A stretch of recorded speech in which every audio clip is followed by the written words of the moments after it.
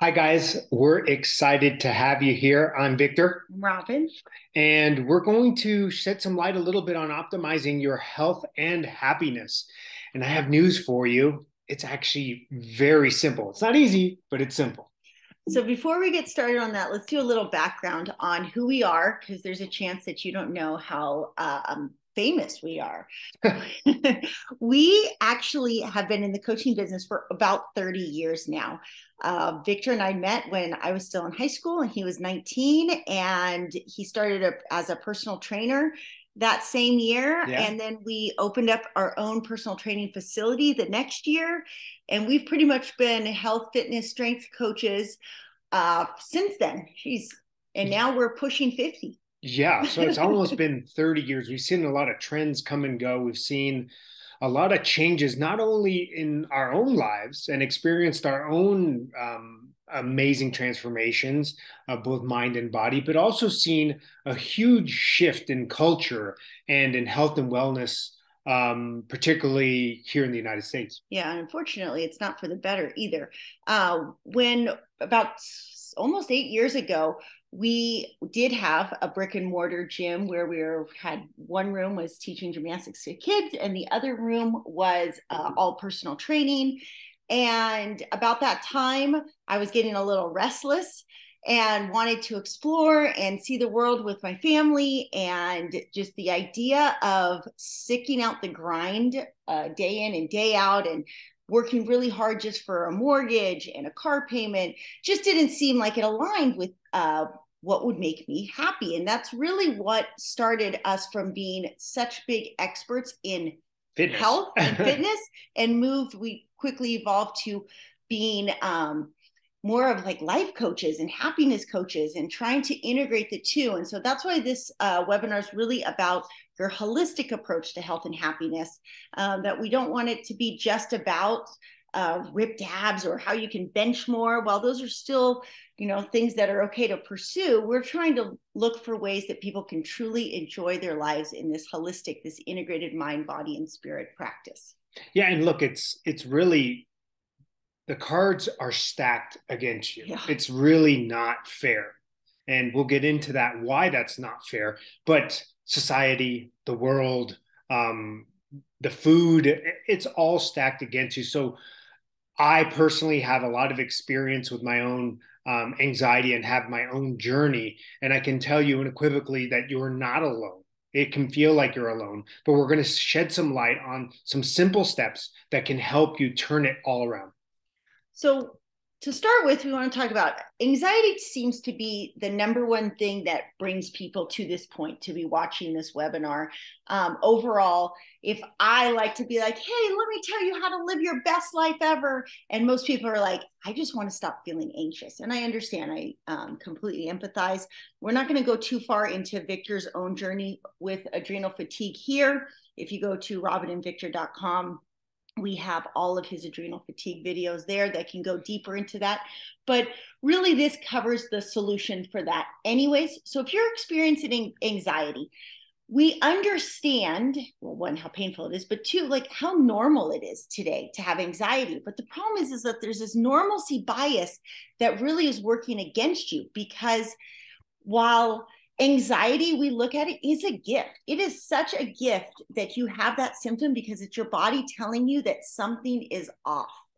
And we like to teach people that, when you have these symptoms, it's such a great thing that when you can reframe them into the context of your body sending you a signal early on that something's out of balance. So when you do have this anxiety, if you choose to listen to it, or if you have other markers, if you go into the doctor and have high blood pressure or high cortisol, instead of hitting the panic mode and going down the medical path, thank you, it's really an opportunity here to step back and go, well, where am I out of balance? And that's what we're going to talk about. So we're going to go over a list of symptoms. And these symptoms, quite honestly, like we said, we've been in the industry for 30 years. These were not normal.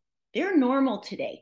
These symptoms that we're going to read through real quick are all things that most people feel. And we're not reading through them so that you feel shame or guilt, but so that you understand, one, that you're not alone, that these do seem normal, and two, don't let them be normal. Like, normal is not Just because a lot of people have them or just because they experience them does not mean that you are stuck living in these. We don't have these, but when Victor had adrenal fatigue, a lot of these were common. Yeah, a lot of the symptoms you hear that you will describe, and Robin, I'll read in just a moment.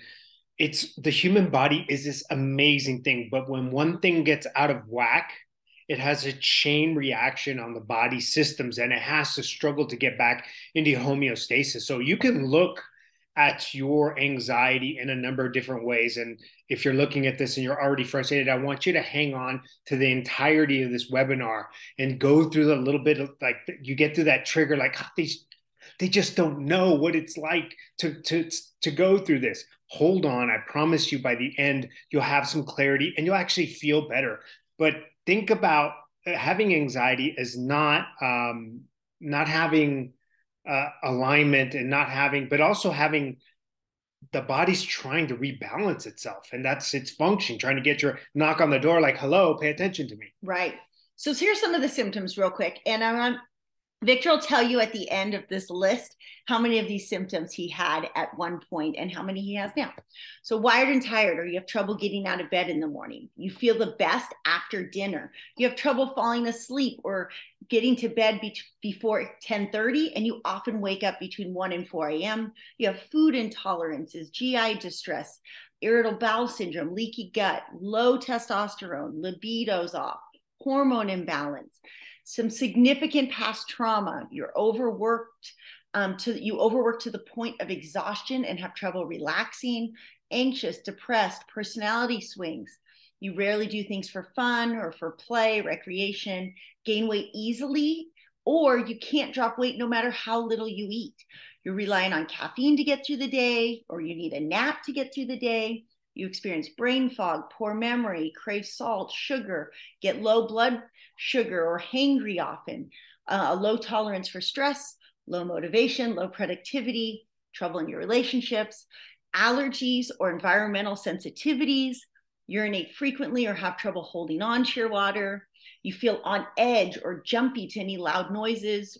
Another way to look at it is you feel like you're always on high alert or constantly scanning for potential threats.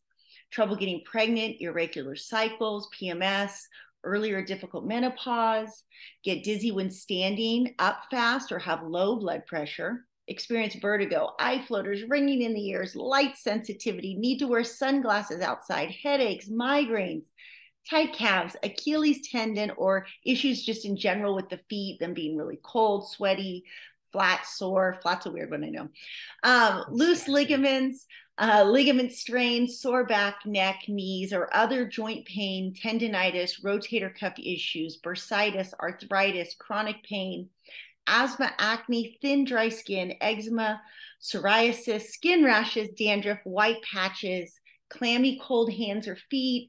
You get sick or the cold or the flu more than normal, which really should not be more than once a year, maybe twice, and it takes longer than 2 days to recover. Now, there are some exceptions on that last one because there are some weird toxins floating around, which we're not going to get into. But how many of those did you experience back in 2009? All but one. I seem to I didn't have any problem getting pregnant. And why I laugh right now is because I literally went into the doctor's office and listed off my symptoms. He's like, you can't have all of those symptoms. I'm like, no, I have, these are the things I have. It's like, I can't treat all of those. I need to treat one thing at a time. And I don't know why a light bulb didn't go off then. Like, oh, he just wants to treat the sore, achy feet and the inability to hold on water and the weight gain issue, like thyroid, take this, 4 different medications they wanted to recommend it. Anyway. How many do you experience now? Well, none. I probably, if I get really stressed out, if I get stressed out, especially in the process of making this webinar, it's actually created a significant amount of stress for me because I really want people to understand the complexity of what's going on in their lives, and it creates a little bit of a stress that I did have, craving for salt, yeah, for example. Okay, so what we're going to go through in the next 30 minutes or so is a realistic approach. And I think that's really important because one of the things that, we run this this brand together with coaching and helping people achieve health and figure out, strategies for life. But we also run an adventure travel blog. And sometimes I say to Victor, it's just such a better environment on the travel and adventure because everybody just seems so nice. And quite honestly, the health and fitness industry feels like you're buying a used car. And we don't want it to feel like that. We really, truly want to help people. We want to help as many people as possible. And while it is a simple approach, it is not easy. We are very aware that that the things that we're going to ask you to do are simple, but that it's getting yourself to do them is not easy. And we're going to talk about why that is and a solution for that. The problem is the alternative, that if you don't choose to do something about this now, if you experience those symptoms, those early on symptoms are great red flags to make some of these lifestyle changes, preferably all these lifestyle changes. But if you ignore them, then you end up out of nowhere in the ER for panic attacks or worse, anxiety or cancer scares or a whole bunch of different autoimmune issues, yeah, that could be stopped right now very easily. And it's what people don't want to tell you. And this is a difficult conversation sometimes for us to have with a lot of people that we potentially have worked with off and on, is that, hey, you're trying to show loving compassion for them. Like, hey, you can do a little more, you can do a little more, but you can kind of see it, them stepping progressively towards a decline and more dis-ease, right? Yeah. So what we're going to present is an actual plan. This works. We live it. We've gone through it from when Victor was feeling really, really bad. I mean, we're talking really bad. I know it's hard. If you only know him now, it's hard to believe, but the turnaround was huge. And that if you implement this, you have a solution for the rest of your life. Like I look at my grandma who's 95 years old because she pretty much implements most of these things in that we talk about here. She probably doesn't do as much one or two of them, but overall, the food part and the play part is so big in her life that she's still at 95, drives herself to the gym, drives herself to the beach, drives to Trader Joe's to get her $9 thing of organic eggs. Like the amount that this stuff works for the rest of your life, you will have so little problems if you can implement these. So it makes it worth it. And so as we about to broach and dive in, this is the part. This is where you should have your notebook. You should have your water. You should cut out other distractions, silence your phone, and allow yourself to immerse yourself into the accumulation of almost 60 years individually, because Robin and I are extremely unique. We certainly come from the same direction, but the way we've come to some of these things and the stories that we'll share with you can literally be that light bulb that goes off. And if you're like me, you need those light bulb moments to stick to, like, oh man, that's me. Yes, we're on the right track. Yeah. So the last thing to remember is what we're presenting here does require consistency and aligning with SMART goals. And so consistency kind of speaks for itself, that you can't expect to have drastic changes in 1 week. You're not going to lose 30 pounds in 1 week. If you're looking for that solution, it's somewhere else. It's not what we're trying to share with you right here. Honestly, if you want to lose 30 pounds in a really short amount of time, go on a water fast. You probably take care of a lot of these things. It's just, this is one way to do it without having to go so extreme to going to a water fast. And the other thing is that we're plagued in a situation where over half of our population is obese, and the anxiety numbers are climbing well past 20 to 30% in certain populations over the last few years. This is a glaring red flag that no one is really addressing. And it's like, oh, here the fitness industry is fitness and gyms, it's raking in millions upon millions of dollars, and yet the vast majority of individuals are not having an understanding of what it takes to be healthy. And the idea of SMART goals, specific, measurable, attainable, realistic, and timely, is that it's really important to choose your correct why. Like if you're going to implement a plan like this, it's because you really truly value yourself and you want to see yourself thrive in the future. That would be a SMART goal. I value myself. I want to be able to enjoy my kids, my grandkids, my friends, my spouse, whatever that is, those SMART goals, and then be able to put them on a realistic timeline, be able to see, like, measuring things. Yes, it's important that the scale goes down if you're overweight, but it's also your zest for life, your ability to enjoy the relationships, to be able to wake up excited every day. That's part of it, making a SMART goal.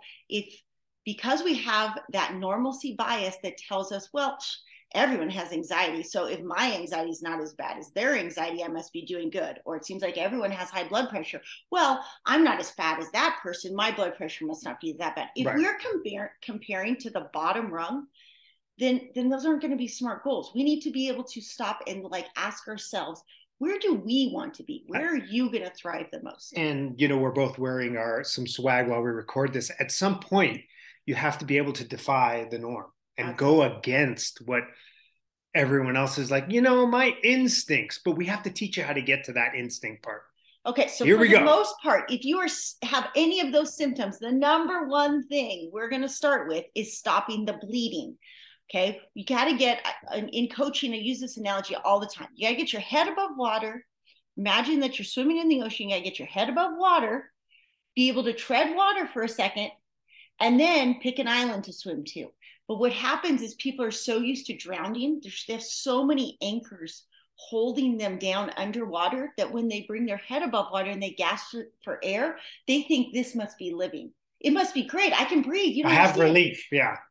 And it is important. And so I want you to, we're going to go through the stop the bleeding real quick, but think about how important it is, this transition from stop the bleeding to what I just talked about, SMART goals, which we're not going to get really far into it because otherwise I'd be here for hours. We do that in another place. But stopping the bleeding is all about using those signals that the anxiety, the low blood pressure, the hangry, all of those as clues to what is really what is causing me dis-ease or disharmony, what is out of balance. And while we have a lot of misinformation floating out there about what makes people sick, and like viruses, and that these things out there are going to attack you, it's not necessarily the truth. There's only 4 things that are really going to cause you to be out of balance, out of harmony, out of ease. You might take an have an acute injury, like you take a fall or you go into surgery. That's going to be an acute injury to the body. Starvation is a big one that's causing people to not be in harmony in their body, and that can be just lack of good nutrients. If you GMO foods, extreme dieting, processed foods, that's literally, we're not putting the right stuff into our body. We're not nutrient dense. It's nutrient devoid. Right. And the next one is environmental poisons. And I encourage you to think of this in the way that you think of viruses, because we think of viruses as this germ theory, and you can watch lots of stuff from Dr. Tom Cohen and Dr. Andrew Kaufman on terrain theory versus germ theory. We don't need to get into that now, but environmental poisons are affecting you, whether it's the glyphosate you're eating, it's on so much of your food, the heavy metals, bad air or water, 5G, electromagnetic toxicity, lots of things are attacking you in that way. It's just not necessarily maybe the way that you are used to framing it. Okay. What we want to talk about, though, is the 4th one, is that your thoughts, because this is a lot that's in your control. Now, acute injury, you could be very cautious through your life, but then what fun is that in that? So sometimes that's just things happen. Starvation is very much in your control. And while you couldn't limit your environmental poisons, you could also make yourself crazy trying to eliminate every single poison in the environment.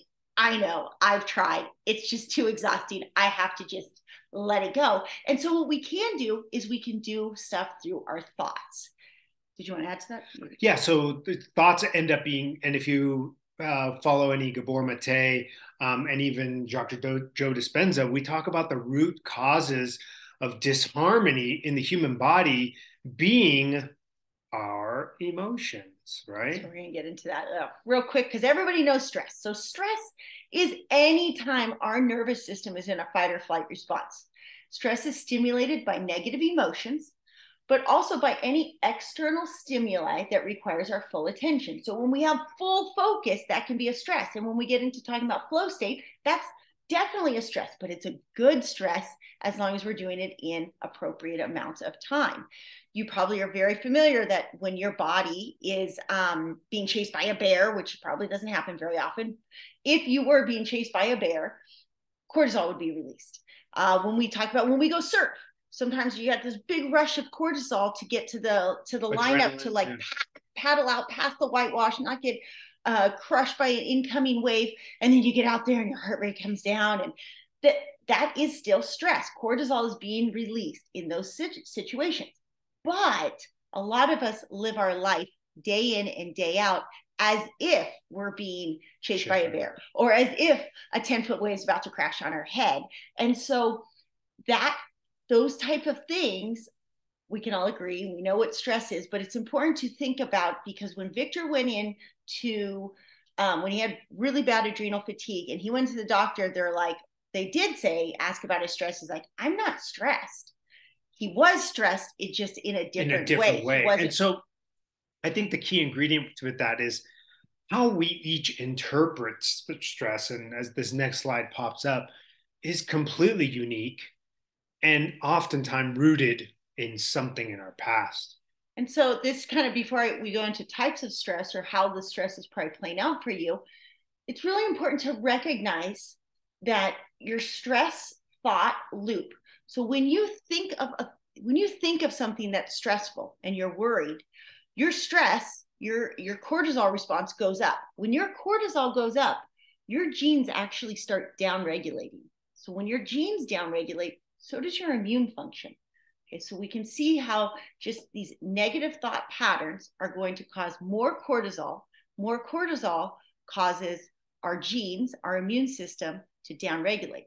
But the opposite also happens. So cue in on that. Like, even if you stop listening right now, if you just held elevated emotions, 10 minutes minimum, held those emotions, your genes are going to upregulate. Your immune system is going to upregulate. Your stress levels go down. So it becomes a really, really important cycle. That's why we've moved in our coaching so far from just bench pressing and deadlifting and eating a specific way to really starting with understanding stress. So one of the things that stress plays out, I think, most dominantly, because we do have our swag that says defy the norm. And I always say that the norm is to be so busy. It's like we are valued for being busier than our neighbor, or busier than our friends, or busier than our siblings. We wear this badge of pride for being busy.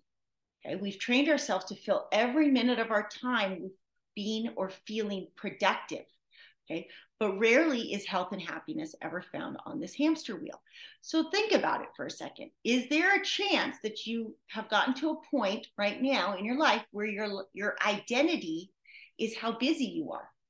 Oh man, I'd love to get together for dinner, but I'm just so busy. You hear it a lot. I'm just so busy. And we used to be like that. We're not here to tell you to live in an RV by any means, but we are here to tell you that health and happiness requires downtime.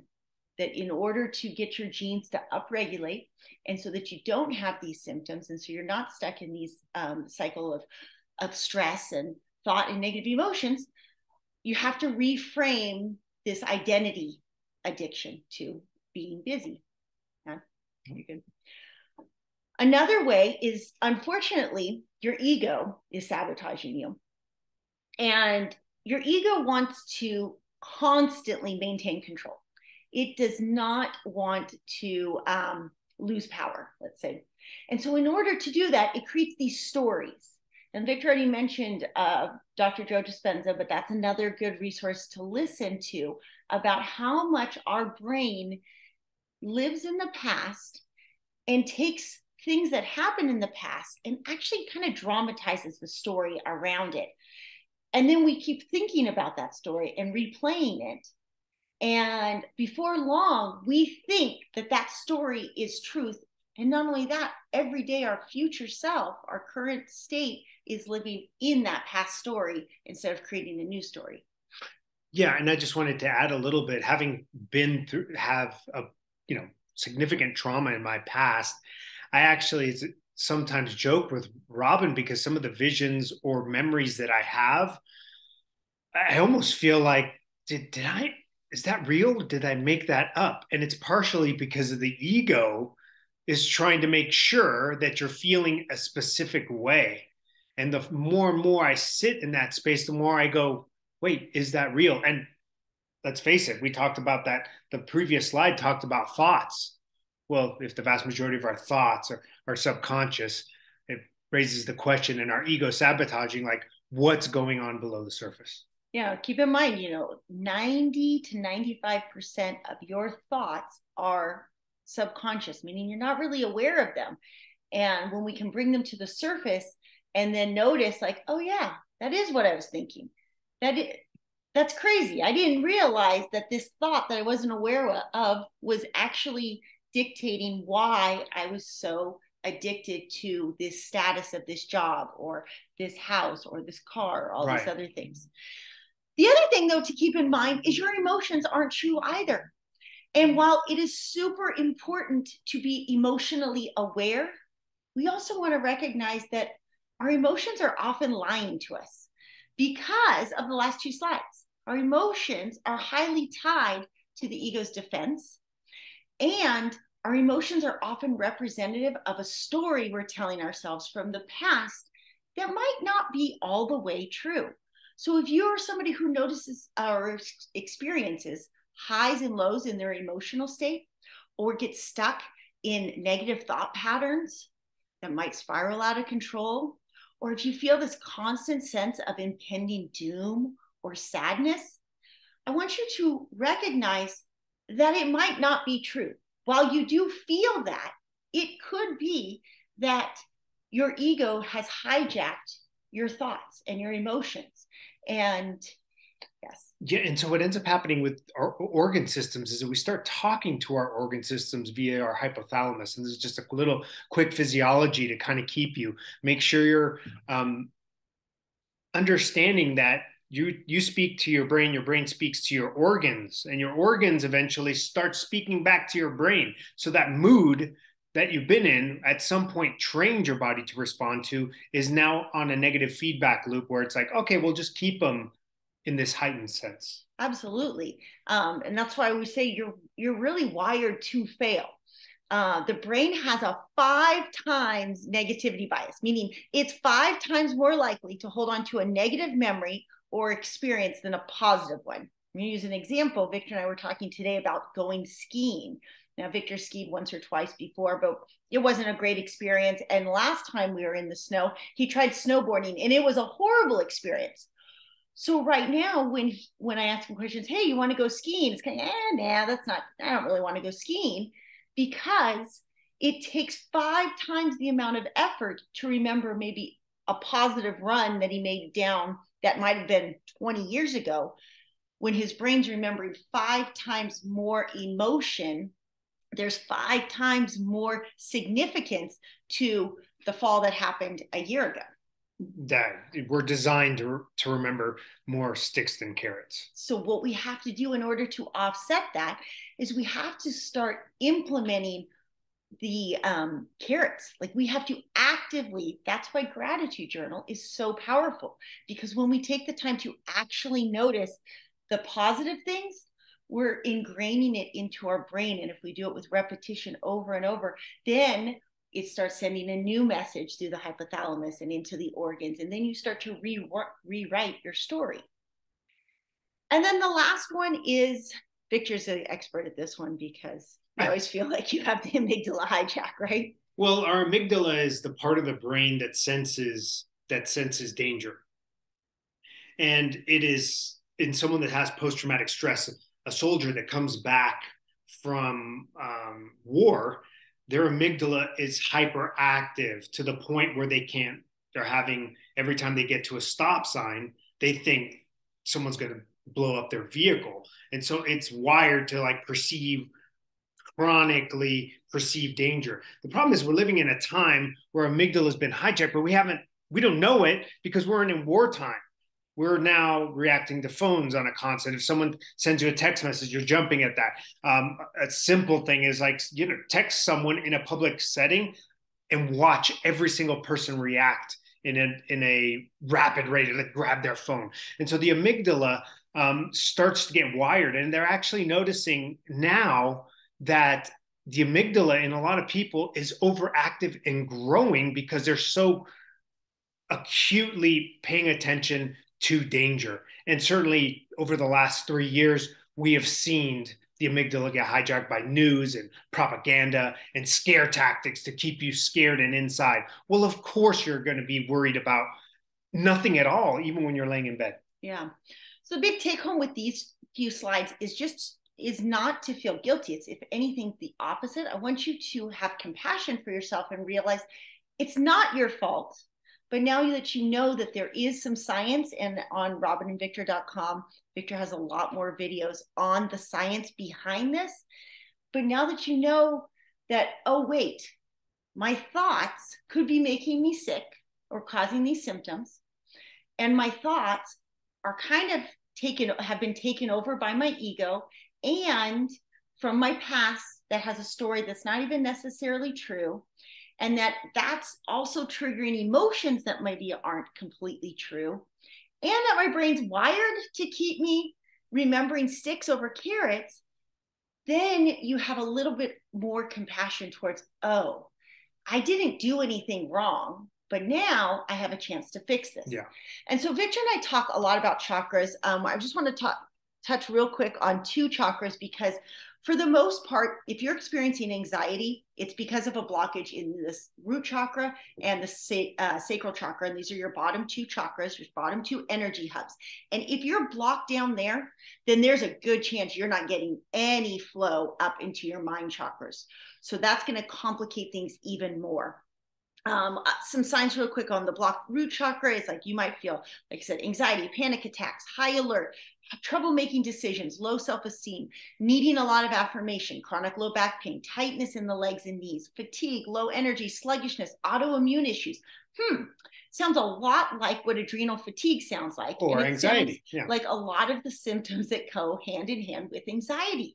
So let's talk real quick about root chakra. If you were in my root chakra course or my chakra healing course, I talk about the root chakra happened when we did not receive the support that we needed to in our early years of life. We did not feel safe and secure. Now, safe and secure doesn't mean that like you had knives pulled on you like Victor, or that, you know, people were breaking into your house. While that could absolutely trigger a blocked root chakra. It could be if your parents were always struggling with money.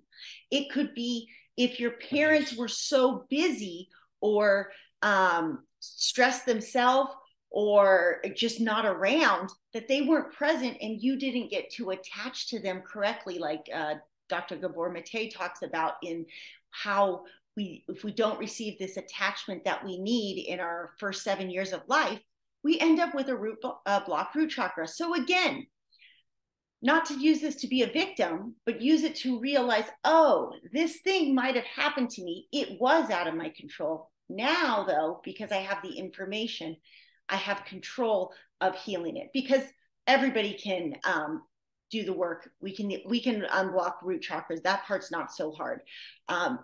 When you're trying to unblock a root chakra and you don't understand why it got blocked in the first place, though, that becomes a much more difficult situation. Yes. So then the root chakra and sacral chakra are very highly linked. If you have a blocked root, it's really a good chance you have a blocked sacral also. But sacral is more of not so much of our physical safety or being like attached to a tribe necessarily. It's more of an individual self-worth. It's our individual sense of belonging, our individual sense of purpose, feel like we have, like that we matter in the world. So if it's blocked, you're going to have low self-worth, lack of motivation, lack of inspiration, lack of creativity, not even interested in creativity, addictive behaviors, inability to have intimate connections, depression, sluggishness, low libido, hormone imbalance, urinary and reproductive issues, hip injuries, autoimmune issues. Okay, so between these 2 slides, that pretty much covered almost everything in the first slides. And I would just only add to this that if we went one more chakra up to solar plexus chakra, that's where the leaky gut's going to come in, because that's the only thing. We didn't talk about digestion in these two, but it just goes to show that if we don't take care of this base level feeling of safety and security, and get over our, or not to say get over, sorry, but to address and identify our self-worth, because you are worthy. You have a goal here. You have a purpose here on earth. Everyone does, right? But not everyone had somebody in their corner when they were younger saying, hey, what are you passionate about? Instead, we were brought up in a society that says, oh, you go do fit in, or you go, go do all these steps down the ladder, get good grades in school, go to a good college, get a good job, get a good house, get all these things. And then, only then will you be worthy. Okay. I'll let you take over when we go to nutrition. Yeah. Identifying your source of stress is probably your first step today, is to think about, like, is it your schedule? Look at your schedule. Like, do you not have gaps in your schedule to even breathe, to think about? Now, no, it's funny because it's absolutely true. We're living at people will literally work. You've heard work yourself to death. That is a thing. And it is, you do not have time for health and well-being if you don't have time to set aside to unpack all this.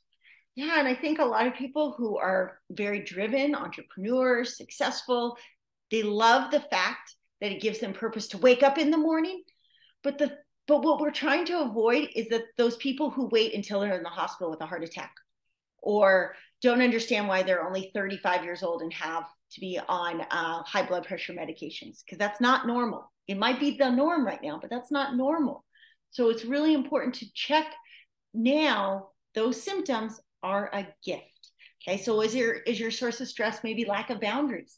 If we didn't receive the attachment we needed as a child, a lot of times what we do is overgive and have an overactive heart chakra. And so we forget about the sense of self, and we become obsessed with the people around us. And by doing that, that's a whole nother element of stress. If anything, it's like you're flying an airplane and you're not reading that you're out of gas, and you're going to crash, and your crash might look like a heart attack, walking into or going into the ER for a whole bunch of things, or going in for just labs, and all of a sudden they're like, sorry, you have cancer. We don't want that to happen. So notice where your source of stress is now. Are you just addicted to stress? Are you addicted to drama? A lot of people, what do you call it, chisme? Yeah. A lot of people want to just stay wrapped up in the, like, oh my gosh, did you see what they did? And I can't believe he said that. And are you addicted to control? I know for a long time that was the hardest one for me to let go of, was to just be like now I'm just like, whatever, we wing it. We have this rule of 5. We might leave in 5 minutes, 5 days. But everything used to be like labeled, controlled to the most to the max.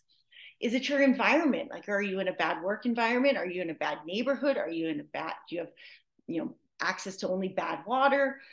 Is it emotional? Do you have, a lot of trapped sadness, trapped pain? You have nobody that you're getting to express, or you haven't learned how to express your emotions. Remember, your emotions aren't true. However, they do have to be acknowledged. We use an analogy like, if I see my phone sitting on the table, I do need to pick it up and go, oh, interesting, it's a phone. It has a blue case, and then set it back down. Like, we look at our emotions, kind of the same thing. Oh, wow, I'm feeling sadness. I think the sadness is because my husband didn't go skiing with me yesterday. But then to set it down and go, interesting, that's sadness. Well, I'm not sadness, so I'm going to set that emotion down. Programming is a good one that we could do a whole hour on that. But programming is basically understanding how your wiring, how your ego defended itself from the environment it was brought up in. So Victor was raised in a very, probably would you say, chaotic childhood. He was the oldest of 4. There was a lot going on.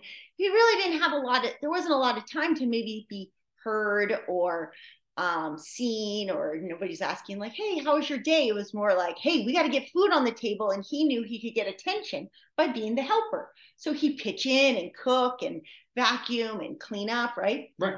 And so that programming was established that, hey, if I help, people give me attention. I grew up with divorced parents. There was a lot of anger and fighting. And I learned from a young age that if I took control, if I was tough, nobody could hurt me. We use the simplest way to try to identify your programming is through your Enneagram, because there's a good chance, like 99.9% chance, that you're still running that program. Unless you've done massive healing or massive shadow work, there's a good chance that that program, that defense mechanism, is still running. And maybe to relationships, like maybe you've been married for 25 years and that might be it. Okay, we're going to get, so Victor can take over because this is the part he loves more, the nutrition. We're not really going to talk actually about supplements because then this presentation will be too long, but a little bit about nutrition. So everyone always wants to come in, and for a long time, people would walk in and say, just tell me what to eat. Tell me what to eat to be successful, or what do you eat? And we'll start to identify that. And all of a sudden, they're, well, I can't do that. And some of the challenges associated with nutrition is that we have so many personal beliefs around that. Like, I deserve that donut. I deserve that pizza. I deserve that cake. Well, where does that come from is a greater conversation.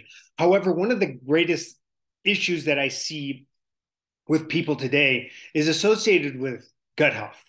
And we always think of the gut as another mind, right? Is a gut instinct. And there's a reason we are disattached from our gut instinct, is because our gut health has been destroyed. Now, that aligns itself with our solar plexus chakra significantly. We've seen huge changes in dysbiosis, huge increases in leaky gut, huge increases in people's ability to have instincts associated with, this is what my gut is telling me. And I think it's all tied into this mind body, what we're talking about with the mind and the body. And so one of the easiest ways to start not only improving your health is to start taking sovereignty over what's going into your body. Now, that does not mean you cannot enjoy your food. As a matter of fact, now I enjoy my food more than ever. And I also actually have feelings and thoughts and instincts that kind of are pointing me in the direction. So one of the easiest things to start doing is, number one, start limiting your irritants, the number of things you're putting in your body that could potentially be causing you to be disconnected from that intuition. And so fake processed food is the number one thing. But the big ones are pasteurized dairy, gluten, alcohol. Those are big ones that are going to destroy, and processed foods are going to destroy the gut lining of your GI tract. Now, when I say that, it's important that you understand the food needs to stay inside the GI tract. And as it goes down the chain, that food needs to stay inside the GI tract. Distress, bad food, bad programming, bad relationships all have a negative impact on the permeability of the GI tract. And so what starts to happen is that we have this beautiful villi in our GI tract that's much like a really shag carpet. It's really long and you can rub your toes in through it and it feels really good and soft. Over time, when you start introducing negative thoughts, bad food, lots of stress, that carpet, that shag carpet, turns into like astroturf, where it has nothing, and it starts to increase in permeability. And so the goal of our nutritional system, as you start to increase permeability, that gets into the bloodstream creates a greater stress impact and starts to create more cortisol, which then has a negative feedback loop and causes more permeability issues, increasing autoimmune dysfunction, increasing stress reaction in the body. And so the goal of your gut health, improved gut health, is to help close up those gaps in the intestine and boost the body's natural ability to heal. Now, sourcing all of your food is probably the most important thing that you can do to start knowing. No, if it didn't come from a mom or a seed, you should probably not be eating it. But taking it a step further, you should also know how it was raised, right? So if you knew how it was raised, you'll know that it was grown without glyphosate, or it was taken care of in a pasture. If it was a chicken or a lamb or a cow or whatever that is. Now, one of the biggest parts, and I alluded to this, is that number 4, the vagus nerve and how it's connected. And so negative thoughts, the big 6, right? Shame, grief, sorrow, sadness, and anger are all going to be communicated, are felt in your hypothalamus. Hypothalamus then travels through your vagus nerve, which travels down directly into all of your organ systems, and namely into your GI system. And so if you're angry, you're going to send that to your stomach. And guess what? Food isn't digested well. And long term, that kind of communication to all of your organ systems are going to downregulate and destroy your gastrointestinal tract and lead to greater levels of stress. And as Hippocrates always said, death begins in the gut. And so one of the easiest things to do is the list here. And this is made in our Nutrition Made Simple course. Yeah, you can also get it in my ebook, A Playful Life. It's free too on robinrobledo.com. But these are your 10 rules, pretty much. Real food. Now, I said pretty much because it's hard, like we said, with over the last 10 years, I think just the food sourcing is takes so much more effort to find good food. But like almonds are so heavily sprayed with glyphosate that it's make it so even for me to say real food, almonds are not necessarily great if they're sprayed with glyphosate. Okay, so real food, but then you really want to be looking at, if it's organic or finding if it's sustainable farming, things like that. So anyways, real food comes from a mom or a seed. I put number 2, even though it's not something you eat, but I think this is a huge problem. Stop starving yourself. Like the number one thing you should change in your eating habits is to overeat the good things before you try to take out the bad. Just push out the bad by being full. No processed sugar. That's not to say there is a small exception. We are extremely highly active. We have some sugar in our diet. It's not like it's a zero sugar, but if you're trying to heal the gut and you're probably not as active as us, I think high levels of anxiety as well. And yes, so you really at first want to eliminate all that sugar. You also have to keep in mind that this is your starting point when you have those symptoms. We don't have to stick to this as strictly as we heal our gut, and more importantly, as we start taking control over our thoughts and don't let our amygdala run us off the cliff. Yeah. Going back to nutrition, just to give you a little bit of a backstory, or just to give you hopefully this stinks, I don't want to eat all my favorite things. I'm like, when I was at my worst burnout, I could eat 3 things. Robin was spoon feeding me bone broth, was feeding me bone broth soup and fish and vegetables. But it was for a short period of time. And I was like, oh, there's something to this. And it just really motivated me to go to the next level. No, I don't want to touch that. Let's keep going. I actually have energy. He felt so bad that he just went full anti-inflammatory diet. So it was only fish, vegetables, and bone broth. And it was probably 2 weeks and some coconut oil, I think. That is correct. That's correct. But I was so bad, I was willing to try anything. And then even though I was a little bit on the hungry side, because it's kind of hard to eat enough, all of a sudden I was like, wait, I have energy. My inflammation is down. I'm sleeping better. We're on to something. And in retrospect, I would have switched the fish and let him have grass-fed beef at that time too. But it was only barely starting to be a thing, really, if you think about it. Okay, so you can read through those, but if you're just listening, so well-sourced protein, healthy fats, veggies. We are huge fans of greens juice, but we also have some supplements that are provide greens for when we're on the go, because sometimes we can't have our juicer with us in the wilderness. More probiotic foods, better source grain. So what I basically mean about that is finding a good rice. Now, early on, if you have extreme digestion problems, you should probably cut your rice too.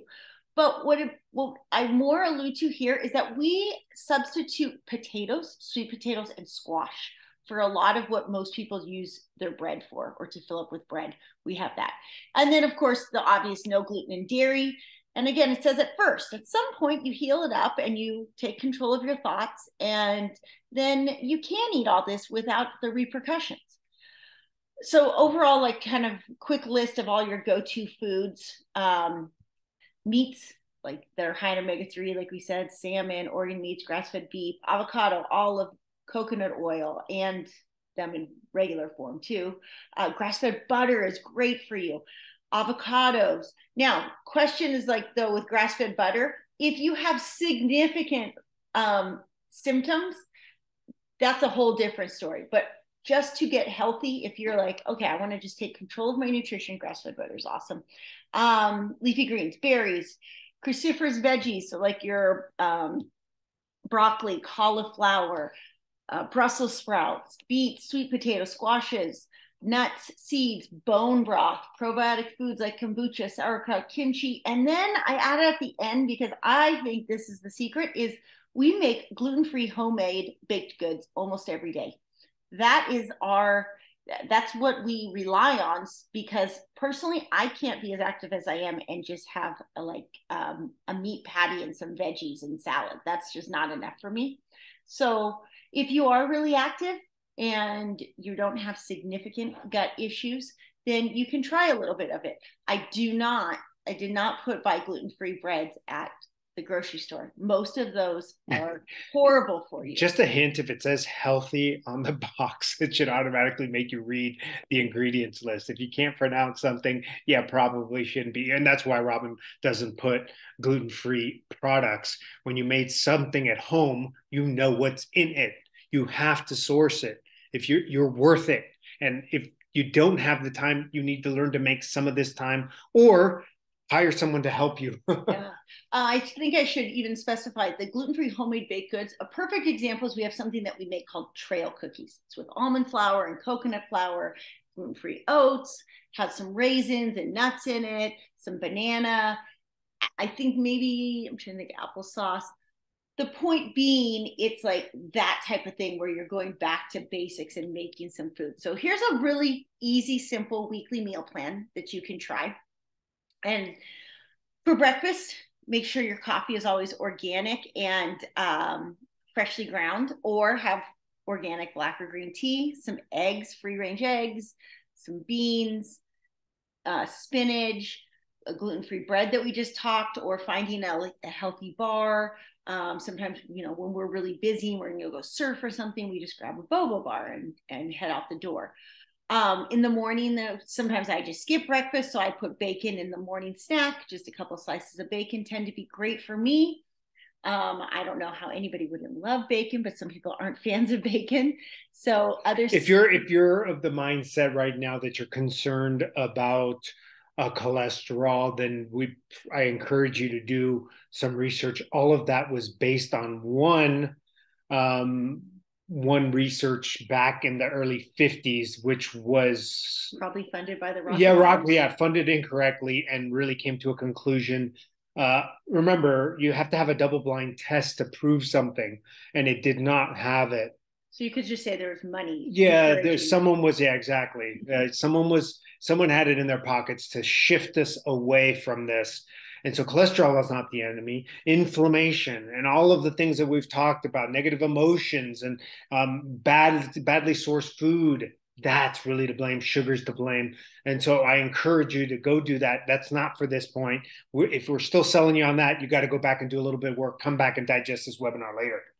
Okay, so another like nuts, salami, avocado, hummus. The big thing to take away from that morning snack is that there's a significant amount of fat in that morning snack. And that's really important. This is why keto gets to be so popular. However, most people who say they're keto are not keto, because to truly be keto is something that most people can't even do, because once you have a little bit of sugar, carbs, even a little protein, to be truly ketogenic tendencies and high protein, paleo, keto. I mean, if you want to talk names, that would be kind of the tendency. However, you're obviously eating like a human, a hominid. So you know. Lunch, a nice go-to is just stick with a monster salad, meaning a huge salad with protein and healthy fat. So you can put chicken on it, although I'm not a huge fan of chicken's hard to source. It really is hard to source. Even a lot of the organic chicken is not truly organic chicken. So chicken's great, but you got to find a rancher or a farmer or whatever that has good chickens.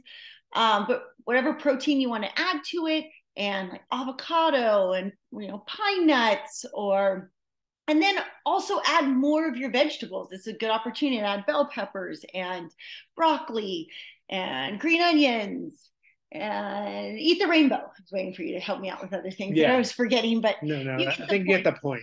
And hopefully you Snack, screen share this. a good one. Sometimes everyone feels that low in the afternoon, and having just like a kombucha or your greens juice in the evening, or sorry, in the afternoon, might give you just that little bit of sugar that you need to like keep your momentum going. But make sure again that you're following it with something with some fat. So almonds, walnuts, a bar that has fat, not a sugary bar.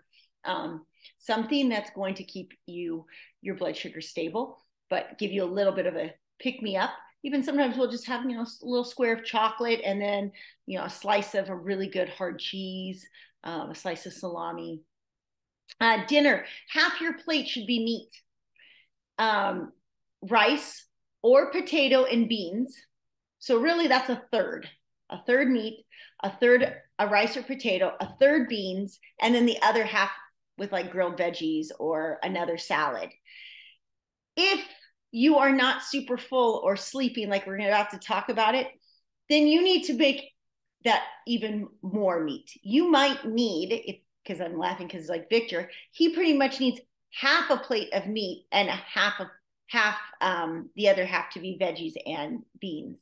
Would you agree? That is correct. Yeah. And so there's some individuality, and that's certainly something we do is adjust individually. We as coaches, we adjust per the demands of that individual. Depends, yeah. Figure out that specific on your training program. Yeah. Oops, I did have a typo there. It says lunch, but I meant before bed. If you need a snack, like I know, again, our family's active, so we need something later before bed if that's too much food. But remember, I did tell you, overeat the good stuff first before you try to deprive yourself.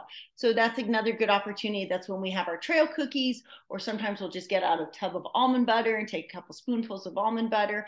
Sometimes we'll have some frozen berries and then follow it up with something that's more fat or protein based too. Scrambled eggs before bed sometimes is a really good thing also. Yeah. Okay, sleep. Victor loves to sleep, so I'm going to let him talk about how to get better sleep. Well, one of the biggest problems associated with anxiety and any type of burnout is that your circadian rhythm gets completely out of whack. And I found myself personally when I was going through my stuff that I felt best between 6 and 10 o'clock at night. And that's because I basically became inverted. In general, when we awaken in the morning, our cortisol should be at its highest point. We're trained to respond to the light. And that's why it's important to get outside and have some sunshine on you so that you establish that circadian rhythm. But with a lot of clients, when they first start seeing me, their sleep cycles are all out of whack. And so it's absolutely essential to start retraining your body to adjust to a schedule. Now, that as we record this, it's probably the shortest day of the year. And even then, it's so important to get outside and get that light to teach that pineal gland that it is morning. It is now, create this hormone.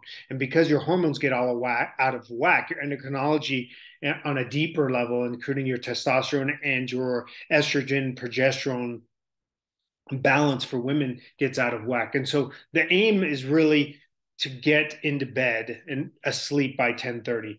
There's no way around it. Now, there are individual differences in how much sleep people need, and some of that is linked to some of the underlying programs that you're running. Technically, the more calm I am throughout my day, and that even means me working out, the less sleep I tend to need, and more I wake up with alertness in the morning. So get into bed by 10:30. Having a good balance. And I can't say this enough. A lot of people think sun's down, like time to not eat. And I'm gonna go, wow, that's like at 6 tonight. That's gonna be like 5. There's no way I could have eaten enough to have good blood sugar balance throughout my evening, especially since we source. And I really kind of watch my total carbohydrate intake. I tend to do better on higher protein and fat, and so I have to have my last meal before bed. Sometimes a half hour, 45 minutes before. Now that's not meaning you're having a 3-course meal, but eating a diet that's high in fat and protein for dinner is going to help you with the balancing your blood sugar regulation. If you're having a lot of simple starches with dinner, what goes up must come down, and that tends to be blood sugar related. So a lot of people will eat a diet rich in complex carbohydrates, which is okay. But if you're having high levels of anxiety, you're going through that a lot faster. So if you opt for good fat, good protein, it's more sustained blood sugar. And that's essential to keep you asleep. I find that with myself and my clients, if they manage their blood sugar, a lot of times the signals that they're getting, their stress signals, their body's waking them up in the middle of the night simply because their blood sugar drops.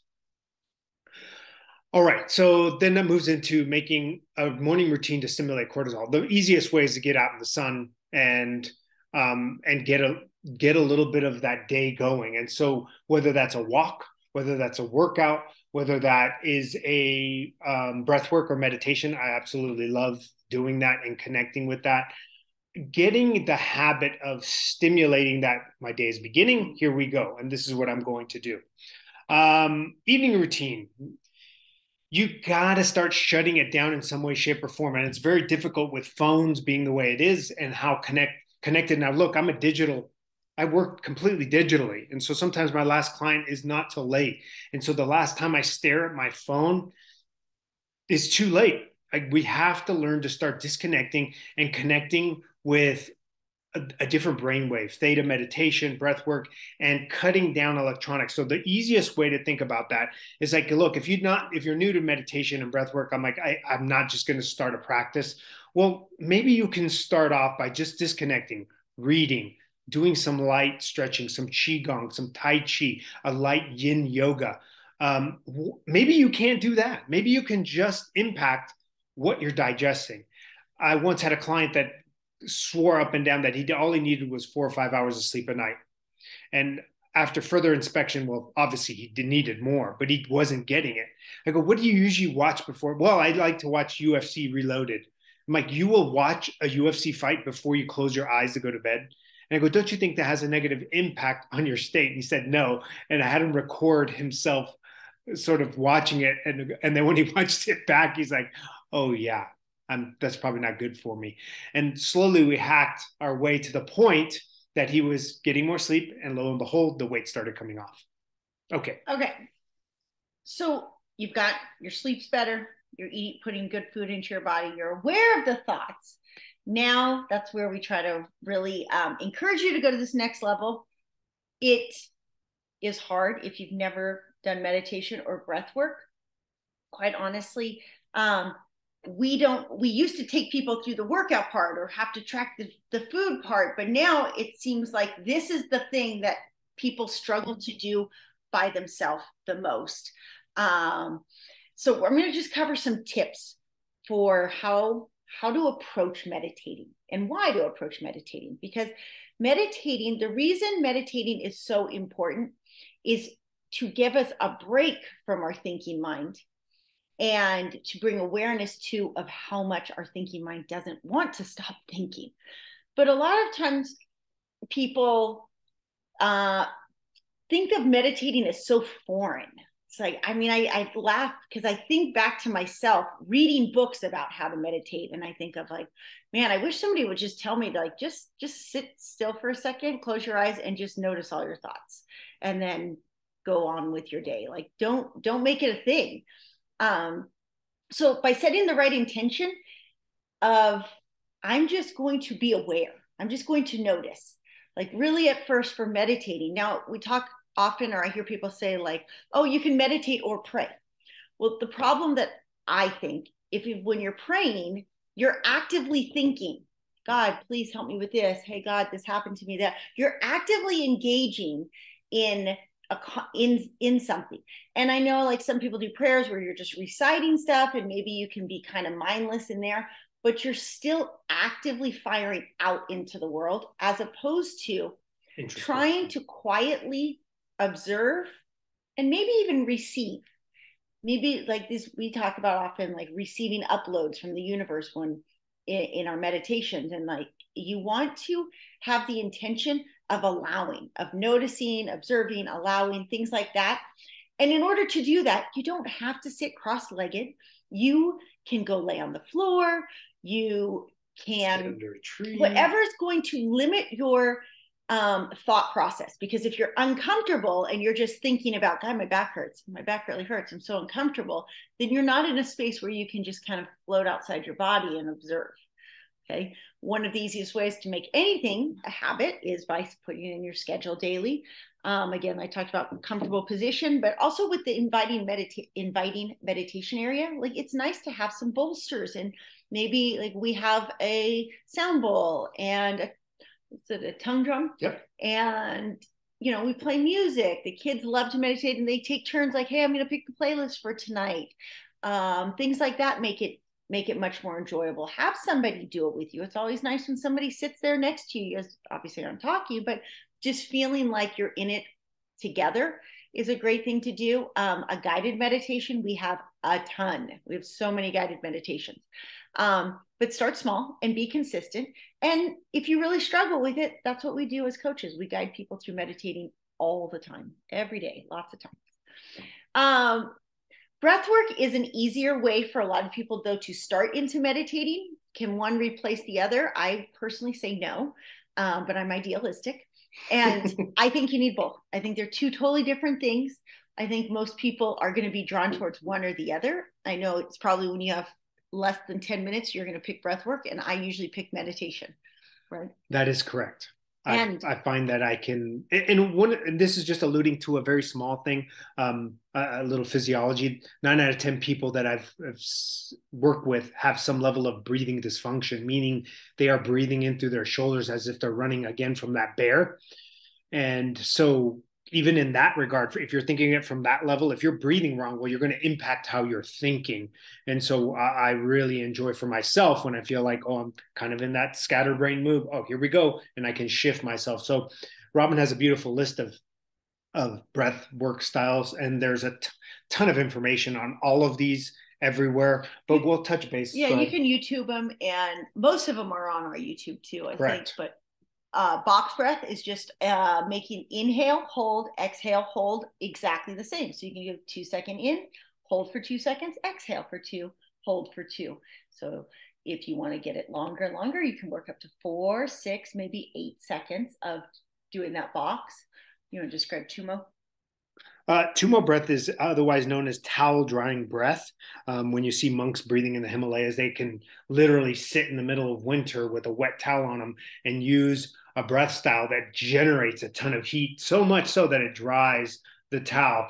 And that's essentially working some movement in with beautiful belly breath. So as you breathe in and out through into the diaphragm, into the abdomen, you're extending out the spine as if almost like looking up to the sun. And as you exhale, you're rounding like a scared cat and exhaling out, and then really forcing the energy down into the abdomen. Again, all of this is easier. We have plenty of tutorials, and there's a ton out there. Alternate nostril breathing. Go ahead, Robin. Well, these are a little faster, so I'm not going to talk through every single one, other than just know, like, you can look it up or you can do it with us. That's another really effective one, especially if you have anxiety, is why I wanted to cue on that one, because it's a really good way of calming. You can, breath of fire is another great one, especially if you feel low energy. 5-7-8 is another. Holotropic breathing. Okay, now that's the one I really wanted to touch on, because if you had asked me 2 years ago if we were going to be holotropic breathwork coaches, and that we are going to be spending a lot of our time not coaching squats and coaching this, I would have been like, no way. But this is what we do. And it's a really powerful way of clearing trapped energy and clearing trauma.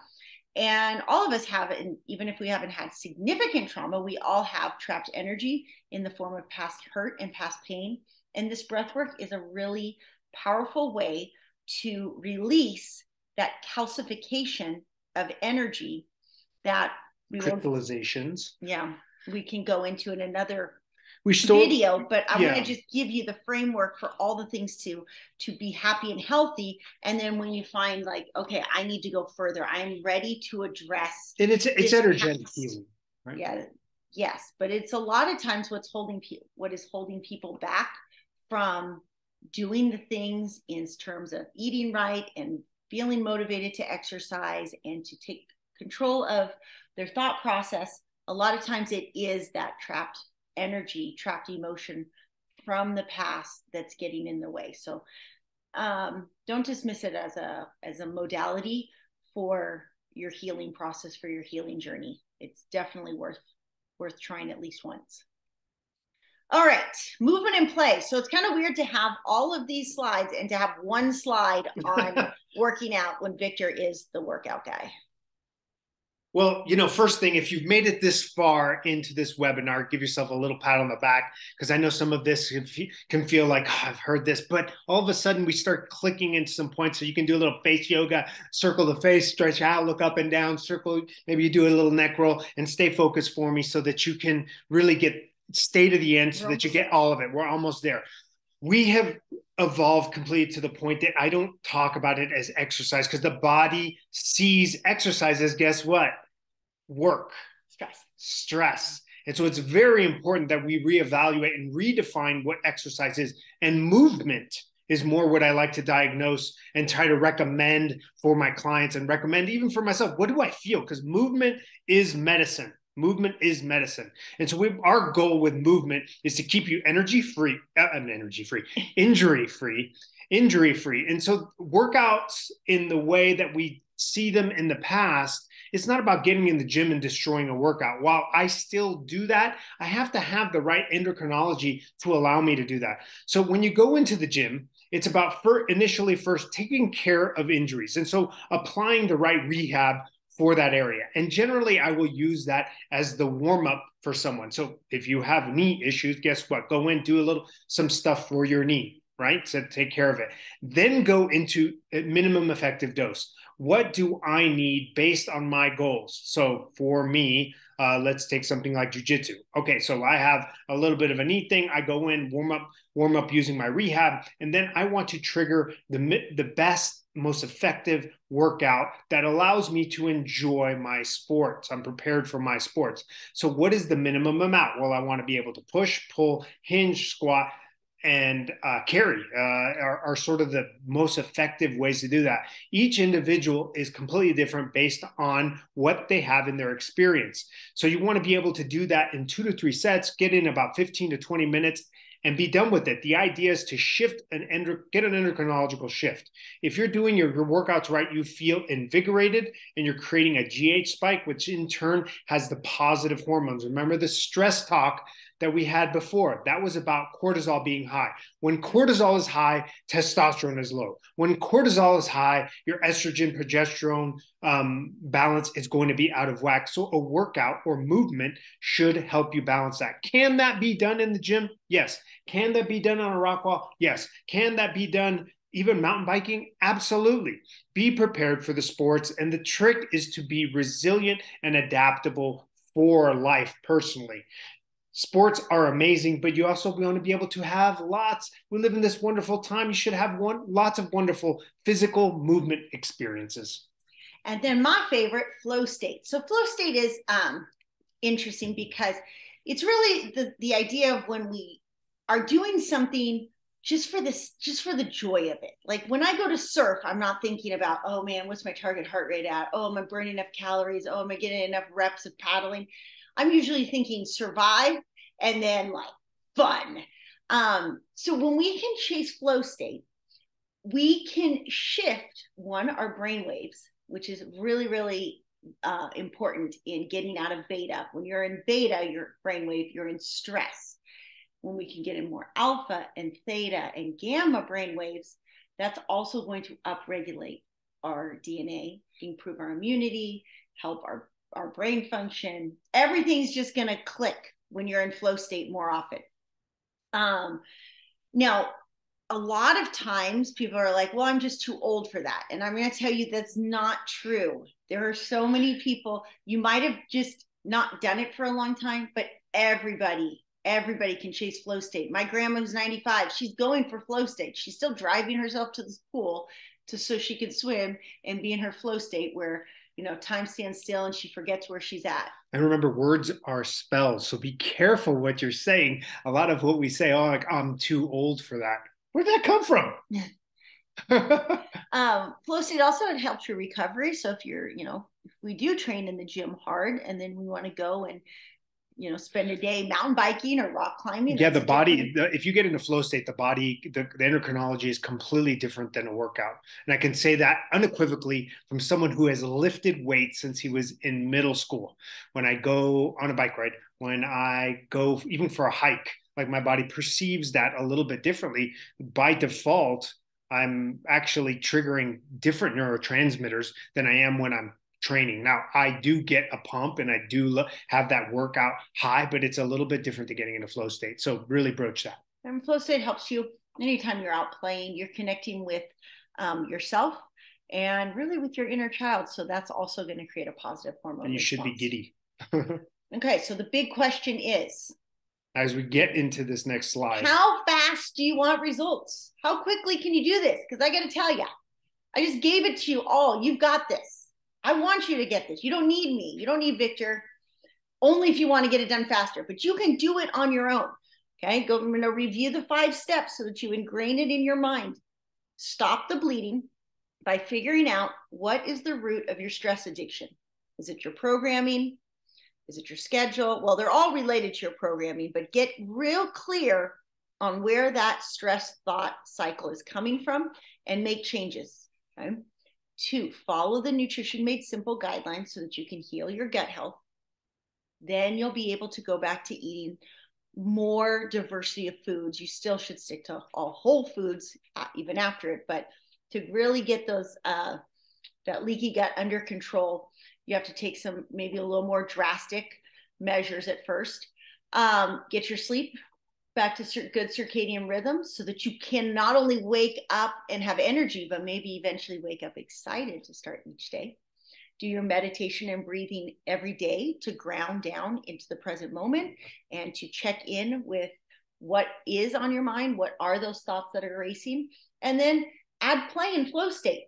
If you can do that every day, if you can eat good nutrition, have a healthy gut, sleep right, meditate and breathe, and go do something fun, every day, you're going to live a really, really long, happy, enjoyable life.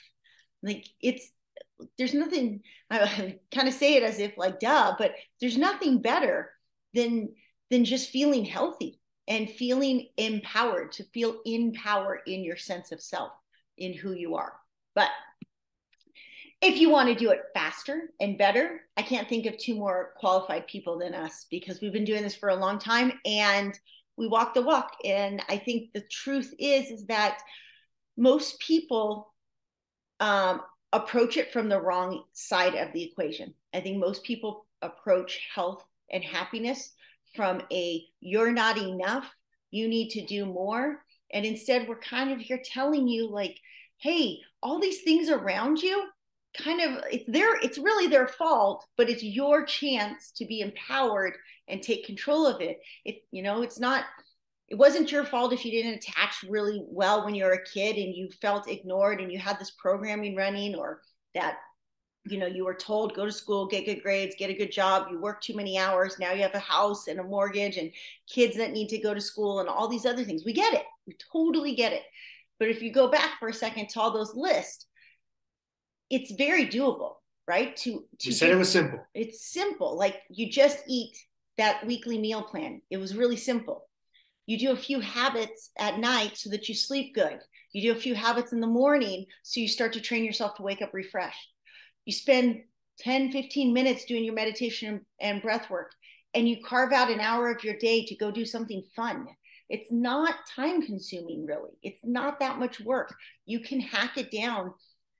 But what the big thing is that you have something special to give. And what we see is that the problem is people aren't looking at it from their thoughts are keeping them trapped with excuses instead of like, oh my gosh, these thoughts aren't even mine. These are like my amygdala is hijacked, or like I'm feeling these emotions, but you know what? That's not the emotion I really want to feel. Why are these emotions keep popping up? It's almost like my brain, somebody took over my brain and it's not my brain anymore. And that's kind of what happens. But we can take back your brain. We can approach it from a different side where we look at the thoughts first. One of the biggest things, Victor says this all the time, and then I turn around and I say it to Victor, you're too close to the problem to see it. But he always tells people, you're too close to the problem to see the root issue. So the real reason it's important for you to let somebody help you is because the reason you're probably in the situation you're at today is because you've been so close to the problem that you're not necessarily seeing it. So did you want to add to that? Being able to step back far enough, start with 100 feet, 1,000 feet, and then eventually take it to a 30,000 foot overview and go like, why am I really telling myself these stories? Do I keep getting stuck in the exact same spot over and over? Or you keep replaying the same play, like, oh yeah, I'm going to go to the gym every day. I'm going to do an hour of cardio. I'm going to lift weights. I'm going to do high intensity intervals, only to go, wait, you've tried that a bunch of times and failed. What else is holding you back? Because an intelligent person can kind of go, that ain't working anymore. And truthfully, I don't even like that. Yeah.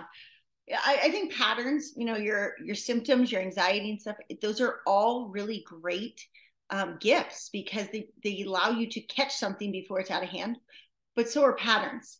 So if you look back at your life and go, wow, I've been here before. For us, it's right before Christmas. If every December 21st, you get to this point where you're experiencing anxiety or depression, is it a pattern? If it's a pattern, there's a good chance that you're just so close to the problem that you're not noticing what the root programming issue is. And that is really where we're different as coaches, is being able to see that root programming issue and then give you steps to address it and to clear it. That's why I said when that holotropic breath work, it's such a fast way to get to whatever that underlying issue is. Victor touched on number 2, why doing it with us is faster and better is because people have a lot of ego attached to their food. And sometimes you just need a coach to tell you like, hey, we need to eat this week, and then we'll eventually eat this another week. But I don't think, I doubt that you don't know what to eat, that it's a function more of being able to fix the things in number 1 so that you have the space in your life to eat number 2. Yeah. Or to follow number 2, which is to eat the nutrition made simple. Number 3, your dopamine fix.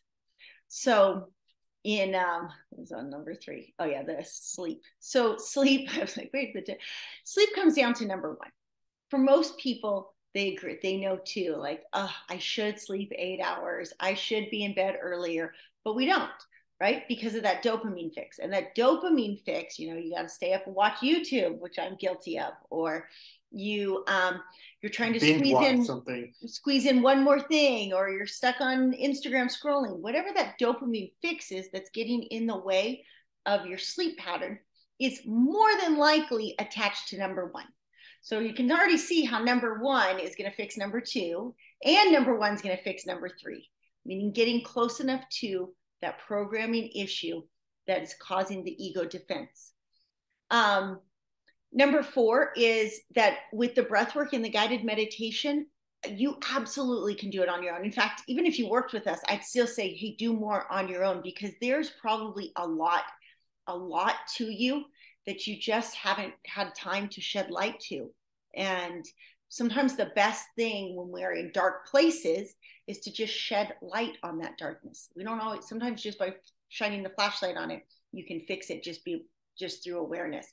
But also we do techniques in our breath work and meditation to help you go a little bit deeper in the subconscious. I think the heartfelt message too I want to send you is, as parents ourselves, as human beings ourselves that have worked in the industry of serving people, we provide a very safe space for that. Interesting. I feel like I did a breathwork session with a guy who has Tourette's, a kid really who had Tourette's a couple days ago. And he was like, I've never felt so seen before in my life. And it was a 1 hour breathwork session. That was it. That was all we did. But it's because I know it's much, much deeper than that, that I could take him into his really deep levels of his subconscious that he's been blocking, that, you know, might be part of the root problem of why his energy system is hijacked. Yeah, hijacked. Yeah. And then I'm going to say that honestly, it's Victor's all for number 5. When you're on number 5, it's all about Victor. Well, injuries. I always tell people it's sort of like the anxiety. When you broach us in coaching, I always go, hey, what if I saw this anxiety? What is it you want to do? Like, oh, I can't think about that. I'm like, well, in about a week, I'm going to be solving this because we're going to do this, this, and this. It's going to be gone, and we're going to be like on to bigger, better things. And the same thing with an injury. I'm like, oh, this back's been holding you back. Okay, in about a week or two, we're going to be on to bigger and better things.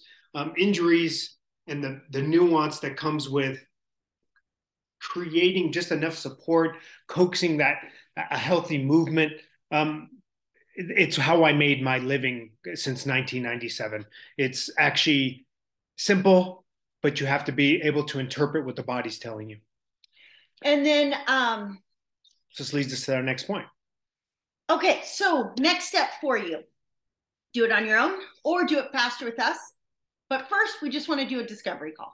Before you get all into it, let's evaluate where you're at. Let's look at your musculoskeletal system, your digestive health, your emotional wounds or some traumas, your energetic imprint, where you're at with your relationships and career, your life right now, your schedule, your sense of purpose. And we'll talk about what strategies to implement and what would serve you best. It's really better for us to just game plan the whole thing first. And for most people, I think when you're at this space in your life, you know, it's really important for you to feel heard. It's really important for you to feel understood. And I think that's the biggest thing that we do in a discovery call is sit down and make sure that we aren't sitting here telling you, this is what you need to do. Instead, we're like, hey, where are you at? And let's pick what we can work on first to get your head above water, and then we can start swimming to islands instead of asking you to swim to some islands with a whole bunch of anchors tied to your ankles. And these discovery calls are absolutely essential because one, we're building rapport with you. You're starting to see like, oh, this is what this person is.